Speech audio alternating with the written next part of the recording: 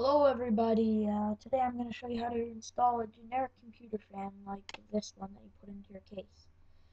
Now first of all, you want to buy one or two that fits your specifications for your case. Right now I have an 80-inch space in my case where I can put these. Now first of all, what you want to look for is you want to look for a power connector that will hook up to this that says NB fan or system fan. Now this kind of specific fan does not have to be hooked up to the motherboard. It can be hooked up through the power supply using this connector, so that you can hook it directly into your power supply and you do not need a grounding strap to hook it up to the motherboard then, because you are not hooking up to the motherboard.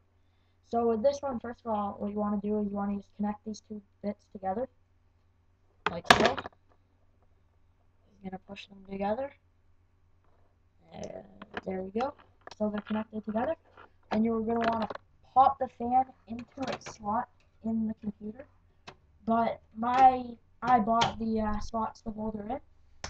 And if you don't have that, your pack of fans should come with little screws that you can hook up, that you can screw it in with. You just want to screw it in. And I'm putting in two fans today, so here's my second fan.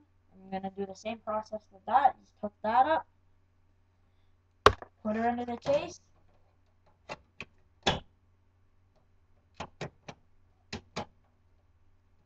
Alright, it's in.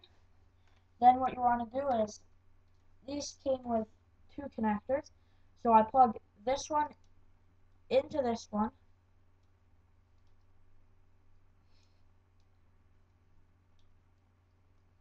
Okay, maybe not. There we go. Okay, now that they're plugged together, you want to take this one, this end, the one that you put in, and find a power supply connector, a 4-prong power supply connector, and then you're going to want to plug that into there.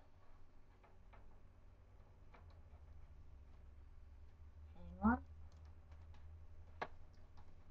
Like so, you're going to plug that in, then turn on your computer, and voila, power fans. Now mine have 4 LED lights in them each. Bought them for $7 each at Canada Computers. I suggest you buy them. They're great. Move 25 cubic feet a minute. They're Cooler Master. Great brand, great fans. Thank you. That's all.